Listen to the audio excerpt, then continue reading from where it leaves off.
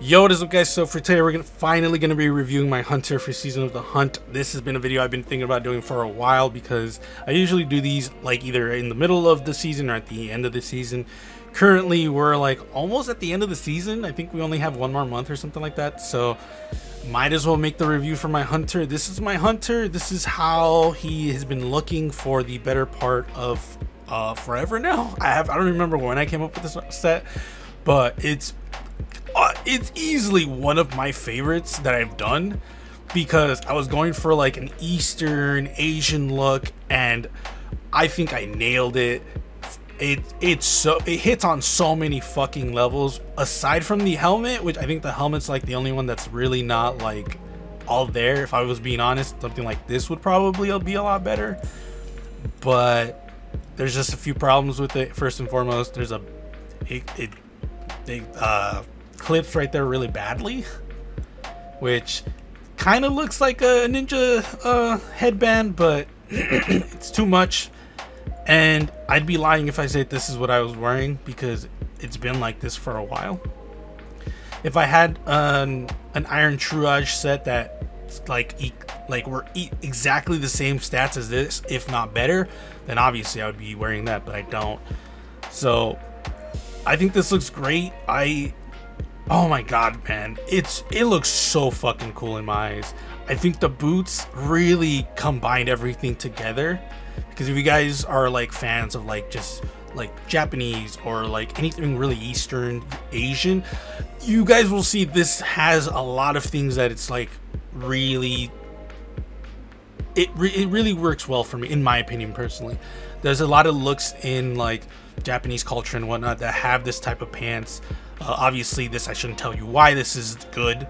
And then my favorite part, which most people probably won't know, is the arms. The arms is like really the part that really gets to me, because if you guys don't know, Japanese bowmen, when they draw their bow, they actually have one part of their arms completely naked. Like it's just chest and their arm, and their other side is like completely armored.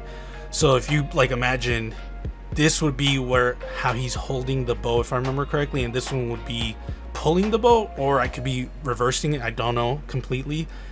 But I really like it because it just fits so much, especially when my hunter's using a bow. And then last but not least, I use this just out of whim. Honestly, there's no real reason I was using this, just like I like that it kind of looks like a spider's face sometimes, so that's why I was wearing it. But I think before this I was wearing something like this or this one.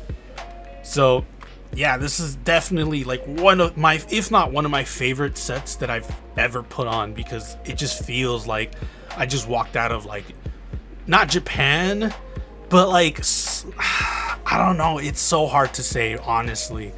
And I'm so happy with the cloak. The cloak is really what makes it. So aside from the looks of my hunter, I also will show you guys my build, because if you guys don't know, this is the build that this is the build that I used to complete my solo flawless of the Presage.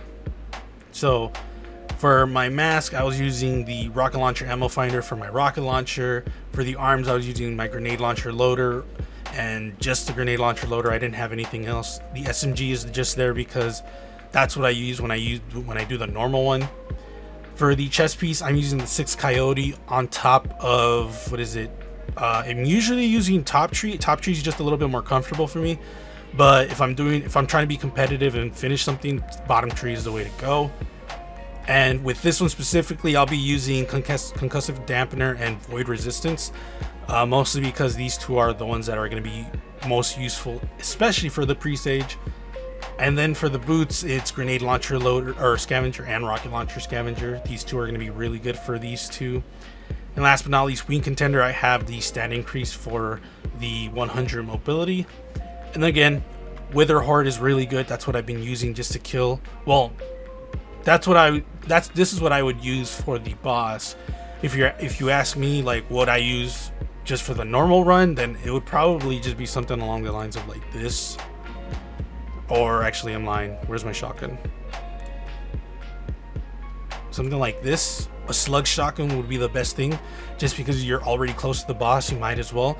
And with the one that I have, first in last out, it's auto-loading holster with Vorpal weapon, and on top of that I have assault mag, so this is like the god roll for boss damage, which is really wild. And that's really it. I have not changed my ghost, my shipper, my sparrow forever, just because I haven't found anything that I really like, and I like the fact that I still have a fallen themed getup.